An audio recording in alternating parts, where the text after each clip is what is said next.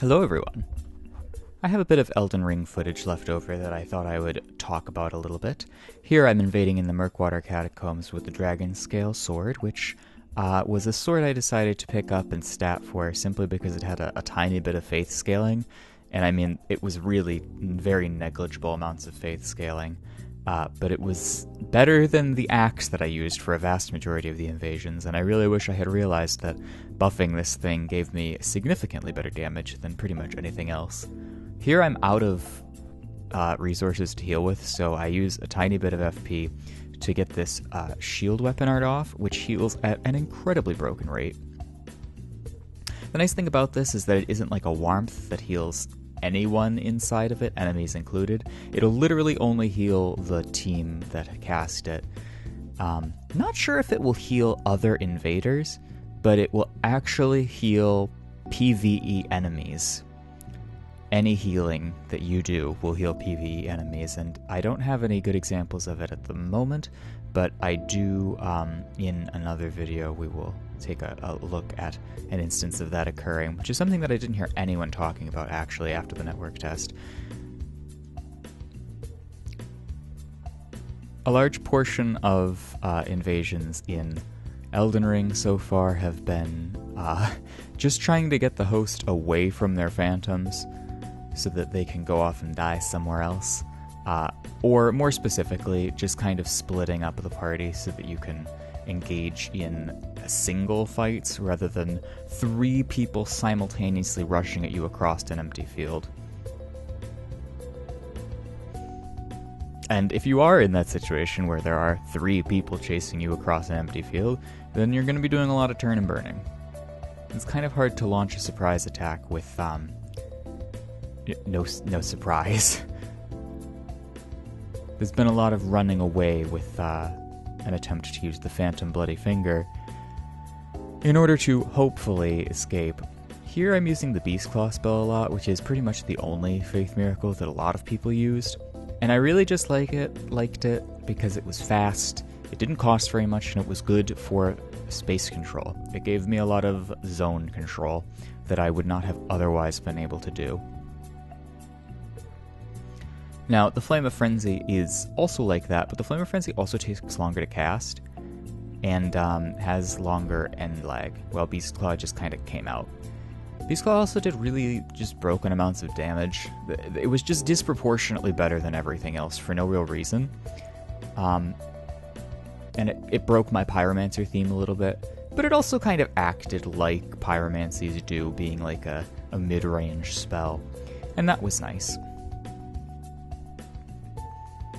Here you will see the mentioned jump spamming that has been occasionally posited as a problem by other invaders, where, you know, using the iframes on the jump like a roll gets you out of a lot of situations. I did not really find this to be too much of an issue. It really didn't become too much of a problem even here.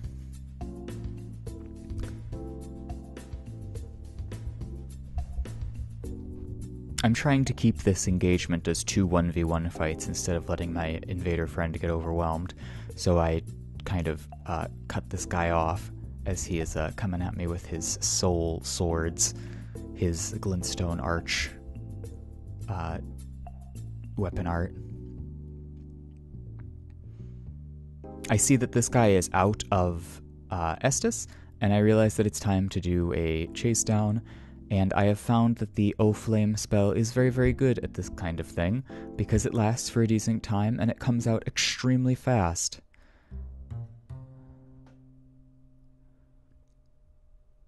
And it caught him right out of the air there, if you managed to time it. Took a couple tries, but it did end up fulfilling the job.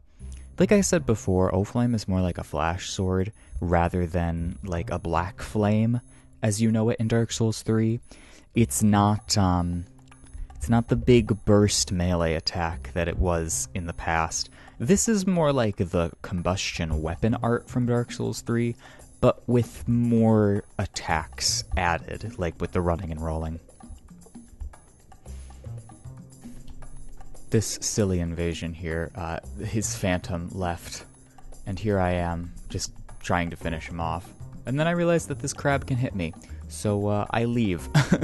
And I go, okay, if he's just going to roll into that wall, then I'm just going to finish this quickly. And I just slam a frenzy into him. Because I'm really not about to let this guy just get away with running away from me. You know?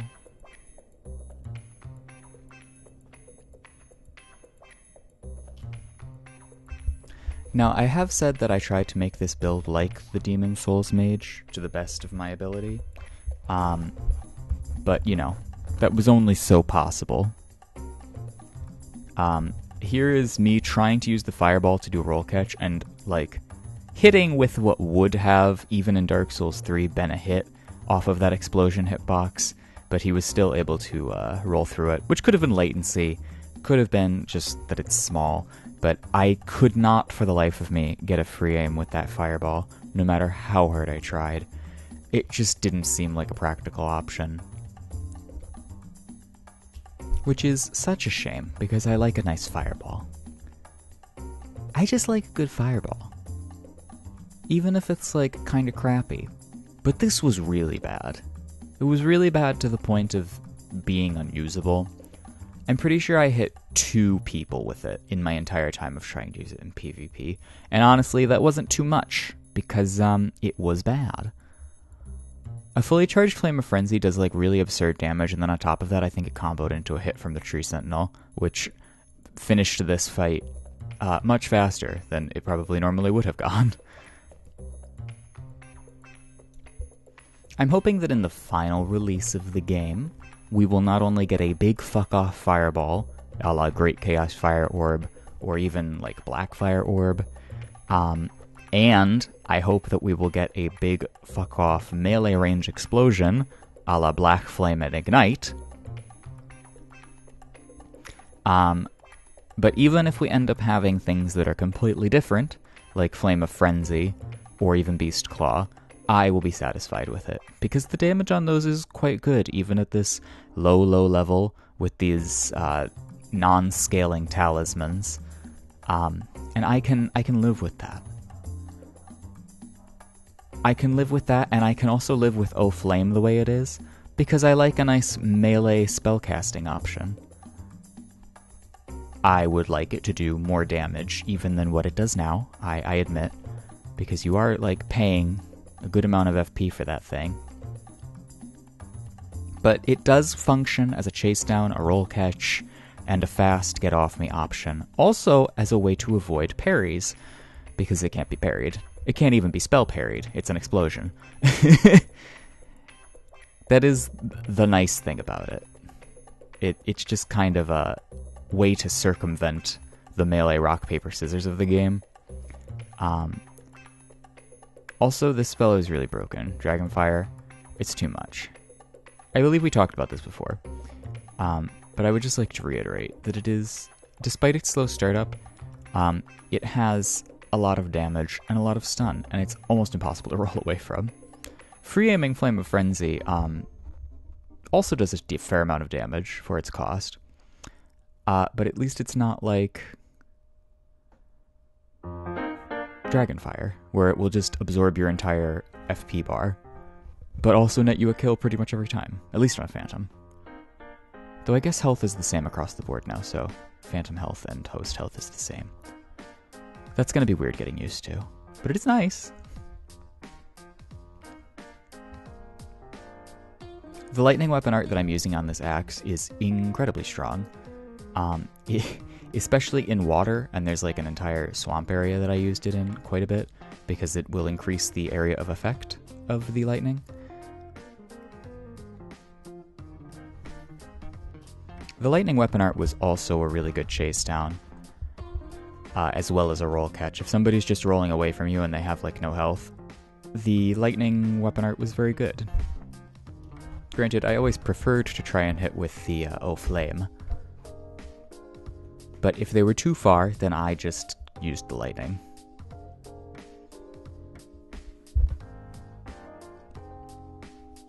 I'm not even sure how this Phantom Bloody Finger is going to work in the final game. Like, Is it going to be a limited consumable that we're going to have to craft with the crafting system? Is it going to be something we earn? Is it going to be something that's found in the world? Like, there are a lot of moving parts and pieces. It's hard to say exactly how the implementation will be. Will we just get 10 off the bat? If we just get 10 off the bat, that might be decent. Is it going to be infinite use? I mean, it's very difficult to say. Because, I mean, as good as it is, it's still not as good as a fully kitted party was for this network test. And, maybe it shouldn't be. Like, there is that to consider. Like, should the power of an invader be exactly the same as a host and phantoms? I mean, I would say yes, but, you have to balance for things like the experience of the invaders and the, tasks that have to be completed by the host and party.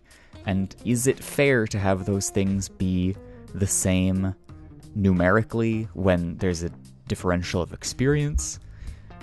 I mean, I would say yes, because I invade people who are also experienced and prepared most of the time, and that's kind of what I'm looking for. But I also like that challenge of a party that is fully prepared and ready to go versus me,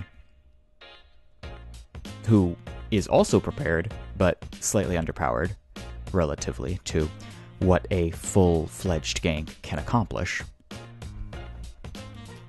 Something interesting to note here is that the glitch with the glint sword arch has the same network error and desync property of a homing soul mass as in previous Dark Souls games, so that code is roughly the same. Because sometimes, even from Dark Souls 1 to 3, you'll have instances where homing soul masses will stay floating above the heads of people when it's already been launched. So I guess that's still in. That's a glitch that I would not mind patched, because it's really annoying to see and then try and avoid, and then you realize, oh, it's just not really there.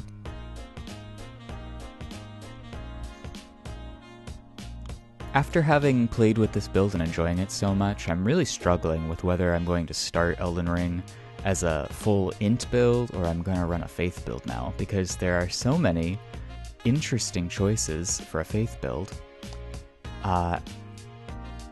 as there are for an int build. And there are so many new and interesting spells for an int build that it's very, very difficult for me to decide which I want to experiment with more first. I can almost anticipate that when I get my hands on the game, I'm probably gonna start as one and then stop before I'm done, and then start another, and then go back and forth between them until one of them is finished. I'm sure, knowing me. It's gonna be a hard decision to make. The nice thing about O Flame is that even when people are running away and have no interest in engaging, they're waiting for their blue to show up, they're waiting for help, they're desperately trying to escape your various chase down and roll catch options with no interest in fighting you, that you can always eventually rely upon something fast and consistent to kill with. Which I really wish were the case in the games leading up to this one. I would love to be able to do running combustion or running black flame. It would make things so much easier. A lot of my burst damage is coming from Beast Claw and Flame of Frenzy, so this zoning tactic that I picked up, which is more akin to sorcery than pyromancy, it lent itself very well to maintaining a safe spacing, as well as getting kills. And I didn't do it all the time. Granted, I lost a lot of these invasions, and mostly in stupid ways, or just by running out of resources before a party was able to just blender me. But for the most part, keeping my distance and trying to get hits off with Flame of Frenzy, that was a third of this person's health off of one Flame of Frenzy. And a fully charged one, too. You could free aim the Flame of Frenzy, and you could free aim Beast Claw. So all you had to do was, guess where they would roll, mix up your timing, and you would do fantastic amounts of damage over the course of however long it took you. Plus, because you weren't in melee range, you were only opening yourself up to other enemy spells. And not many people use spells, to be completely honest. Aside from the weapon art options. But even if they try to roll the Flame of Frenzy, I was able to catch them using the multi-hit properties of it. So, if they were just in range of it, I would catch them with, a good chunk of damage. And that's just what I like. A good chunk of damage. Thanks for watching, and I'll see you next time.